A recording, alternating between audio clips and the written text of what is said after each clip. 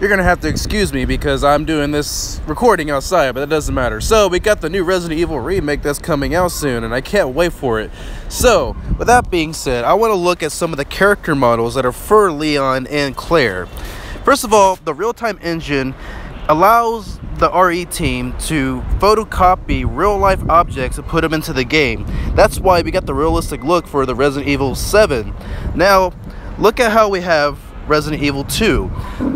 So obviously Leon and Claire wouldn't wear these things in real life. Claire has more of a casual look, whereas Leon has more of a SWAT team type look for his character. So they both have more of a realistic look for themselves. But what about the character models?